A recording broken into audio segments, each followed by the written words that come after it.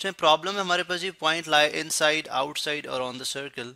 Question है determine whether the point P -5 6 एक point है जो कि हमने बताना है कि क्या ये लाइज आउटसाइड यानी सर्कल के बाहर लाई करता है, ऑन यानी सर्कल के बाउंड्री के ऊपर, और इनसाइड ये सर्कल के इनसाइड में लाई करता है। कौन सर्कल क्या है? x² + y² -2x -2y -39 = 0। ठीक है, अब एक तो तरीका यह है कि आप इस सर्कल का देख लें कि इसका सेंटर क्या है और इसका ओरिजिन, इसका जो है वो रेडियस क्या है, उसके हिसाब से हम सर्कल को ग्राफ कर लें और फिर हम जो है इस पॉइंट को भी प्लॉट कर लें और वहां से अंदाजा हो जाएगा। लेकिन हमने ग्राफ किए बगैर बताना है, अलजेब्रिकली बताना है। ठीक है, तो उसमें किस तरह से बताया जा सकता है?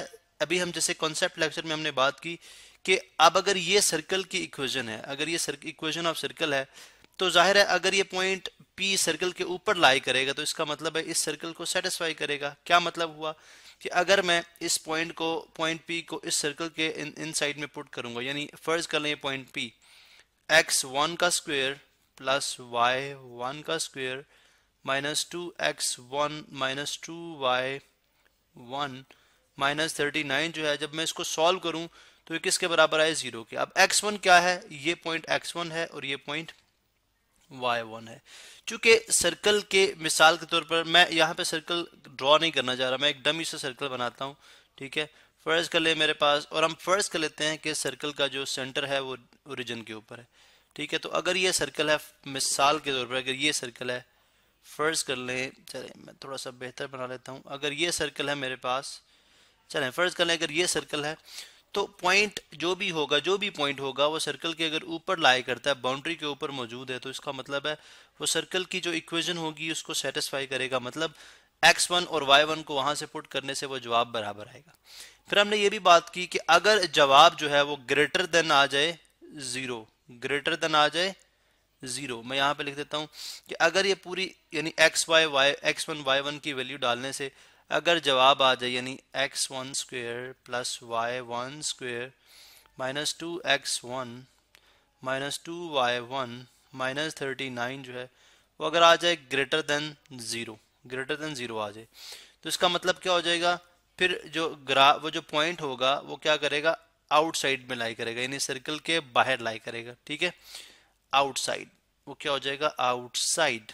ये हो जाएगा ऑन, ये केस था on the circle, on the circle. और जाहिर है थर्ड क्या केस है? अगर x1 square plus y1 square -2x1 -2y1 -39 जो है वो लेस देन 0 आ जाए, लेस देन 0 आ जाए। ठीक है, ये y है, ये 9 है। ठीक है, ये 9 है। अगर वो लेस देन 0 आ जाए तो इसका मतलब है वो इन साइड में लाई करता है, इन साइड में लाई करता है। अब हम मालूम कर लेते हैं कि क्या ये आउटसाइड है, इनसाइड है, या ऑन द सर्कल है। अब -5 6 को पुट करें। ठीक है, टू चेक आप x1 की जगह रखेंगे -5 का स्क्वायर, उसके बाद +6 का स्क्वायर, उसके बाद -2 इंटू -5 -2 इंटू 6 -39।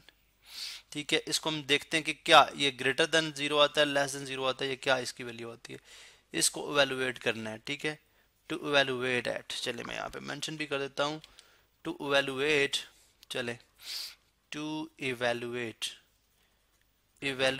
एट -5 और 6, यानी -5 और 6 पे इसको इवेलुएट करना था इक्वेशन को। तो ये आती है जी 25 + 36 और +10 -12 -39। ठीक है, आप 25 + 10 35 प्लस ये बनता है 71। ठीक है, 36 + 36 72 होते तो 36 + 35 कितना हो जाएगा? 71 -12 और -12 -39 ये बनता है -51 तो 71 -51 ये कितना हो जाएगा? 20 जो है 20 आ गया। ठीक है, अब 20 जो है वो क्या है? इज ग्रेटर देन 0 है। इसका मतलब है ये जो पॉइंट P है जो गिवन है ये आउटसाइड लाई करता है। ये क्या करता है? आउटसाइड लाई करता है। तो लिहाजा हमने देखे अलार्म से ये बात मालूम कर ली कि पॉइंट P जो है वो सर्कल के इनसाइड, आउटसाइड या ऑन द सर्कल है। तो इसी तरह कोई भी पॉइंट होगा आप उसको इसी तरह से टेस्ट कर सकते हैं कि वो कहाँ पे लाई करता है।